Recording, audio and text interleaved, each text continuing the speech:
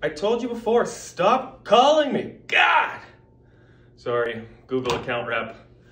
Do these people call you too? I can't be the only one, I swear to God. Literally every day, hi, it's your Google account rep. I know I can make your account more efficient. We get it. You're a Google account rep. You get paid by the amount of people that pick up the phone, because that's the only reason you would call every single day. I complain about this now because for myself, I just ignore the call or block the call, and then every few months I get a new account rep that keeps calling, and I just do the same. It didn't really piss me off until I talked to a client about it, and they said that, yeah, I was using Google Ads for a little while and it was working really well, but then I talked to the Google account rep and they said I needed to spend more, and I did, and nothing happened.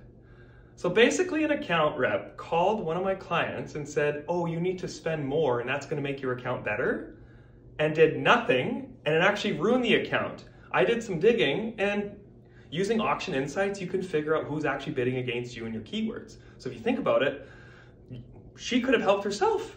And so what I did, I went in there and actually looked and saw that a whole bunch of other companies, like year on year, last year, it was going good because there's no competition. This year, there are several more websites that are bidding on the same keywords, makes hers way more expensive.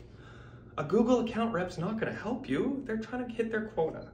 So please, before you talk to Google and before you say, yes, I will spend more on Google, come talk to us. I can open up AdWords on my computer. I will show you exactly how we run them and why you shouldn't trust these folks. Now, I'm sure they're honest, they're great people, but if you're gonna take advantage of people just to make your quota, I don't like you anymore.